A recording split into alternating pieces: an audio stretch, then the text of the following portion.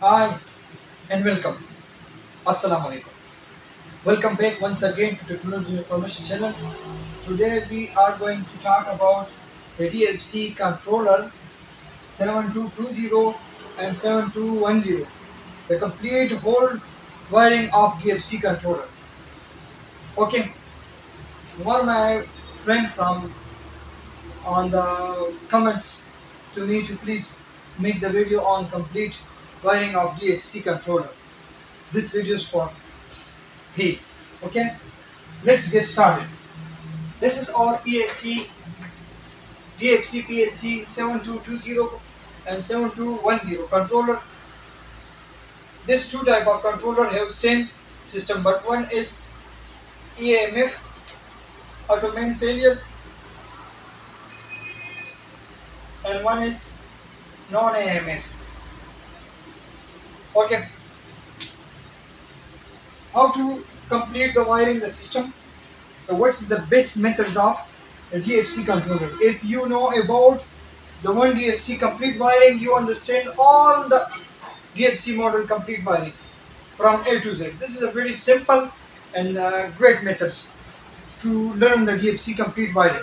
Okay, I drawn already the diagram of backside of our PLC module. This is some pin numberings you need to wire.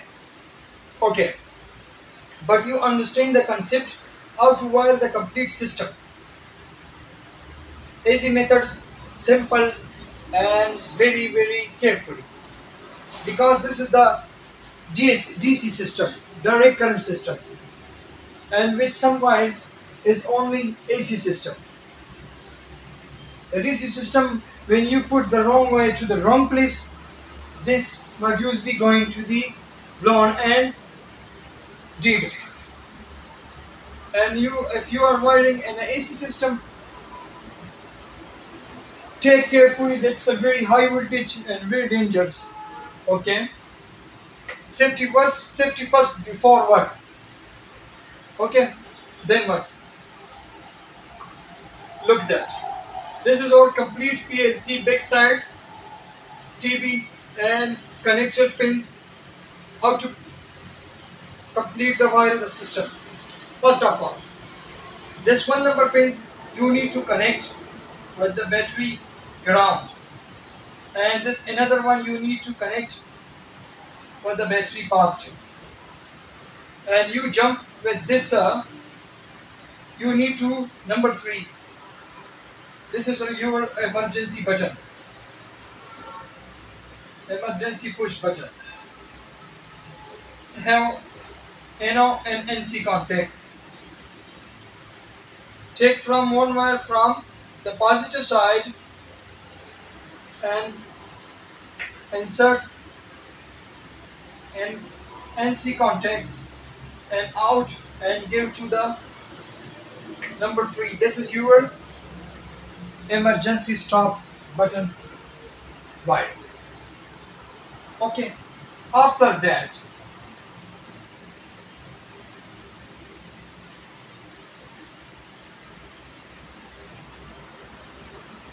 four number is your fuel.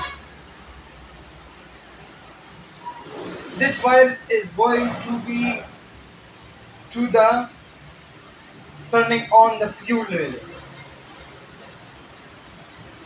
This is our fuel relay. 2 points for coils for energizing the relay, turning on the relay, and 2 for the NO contacts. This is the load inside, this is the load outside, going to the fuel solenoid to turning on the fuel. Okay, one side is be grounded to the relay coil side, is grounded to the grounding system, and one side, this one wire is number 4 wire is going to the relay coil side positive. When you start the engine, this 4 number pins send output 12 volt to the relay. The relay energize and close this contact close this contact, and our 12 volt is pass out through this contact to the fuel solenoid. When the fuel solenoid is turning on, the fuel should be turning on. Okay. After that, number 5. Number 5 is our crank. When we press the start button, the number 5 pin send 12 volt to the starter relay. When the starter relay coil is energized, this will make the contact close of the load side, and 12 volt pass throughout and the close contact to the starter solenoid, and starter solenoids turning on and rotate the engine. Okay. After that, the 6 number pin, you can connect your charging alternator. Your charging alternator, let's remove, that's for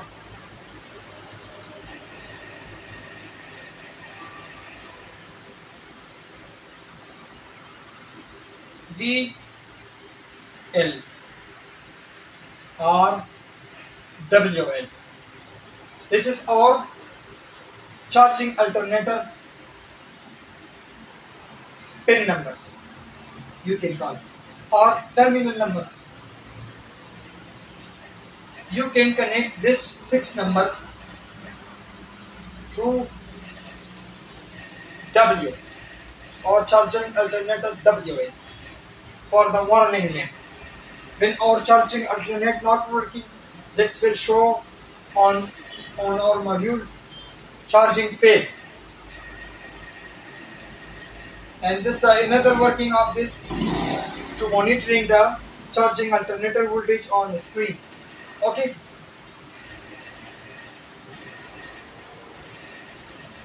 Six number. After that, 16 number.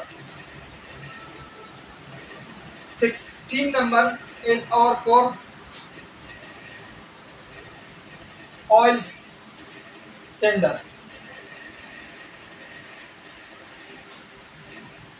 Oil sender means to monitoring the oil PSI pressure on the screen of the engine. Standard is 4.5, 4.2, 4.3 standard, and some maybe goes drop down, the engine should be faulty, or some the bearing issue or some another issue related to the low oil pressure. Okay, you can connect the 16 pins to the oil sensor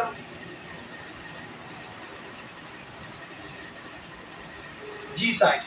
Oil sensor has two, WK and G. You can connect this one to the G side. Okay.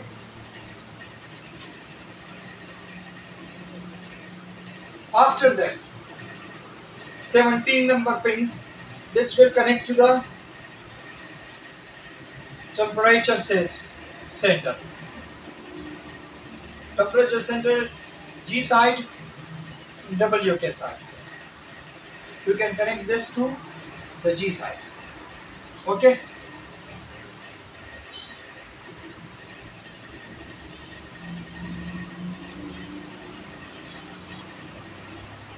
After that, the 18 number, fuel sender.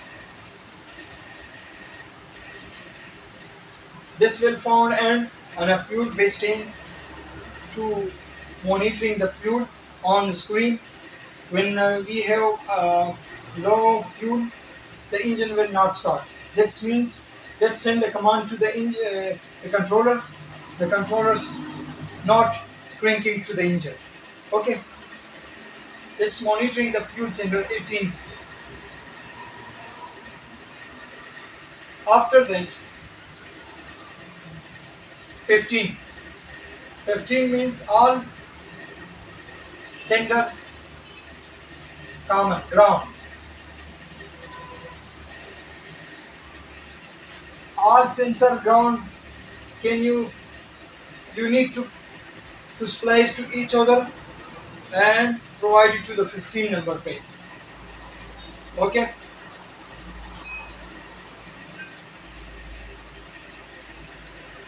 After the 60 to 65, this is all or negative inputs. 5 negative inputs for the engine switching. When you have low fuel level, the engine should be stopped. If you have over temperature the engine should be stopped. If you want to low oil pressure, the engine should be stopped. This user configurable pin 60 to 65. This you can program with the laptop to the laptop or with the computer for the using the safety. Okay.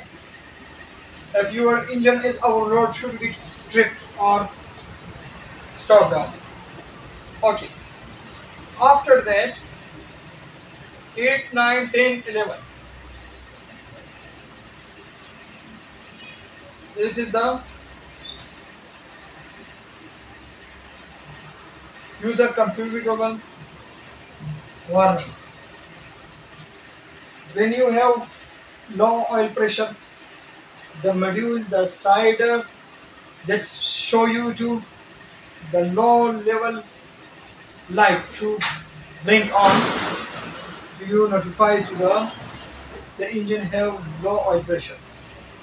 If your engine is over temperature, that will blink the or temperature light. This module have 4 indication lights. For the you can program it and use it for the different purposes. Okay, this for one.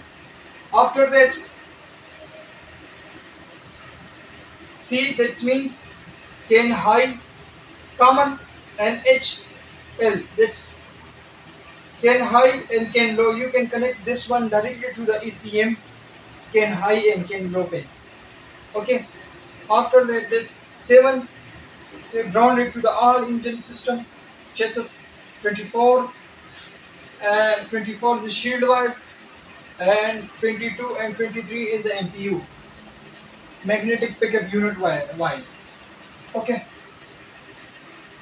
Let's start from the another side. This 51, 52, 53, and 54 is missed. 55.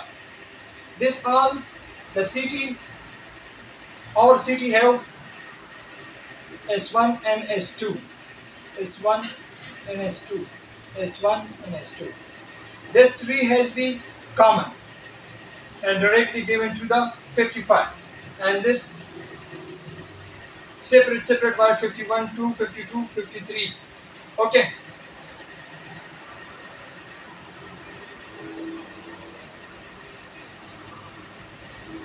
43, 44, 45. This is our 3 phases, L1, L2, L3. And finally the 46 is our neutral. Okay. And 41 and 42 is for the generator contactor, and 39 and 40 for the main contactor. Okay. This is the complete wiring of DFC PLC module 7220 7210. I hope you understand. Thanks for watching. See you next time and goodbye.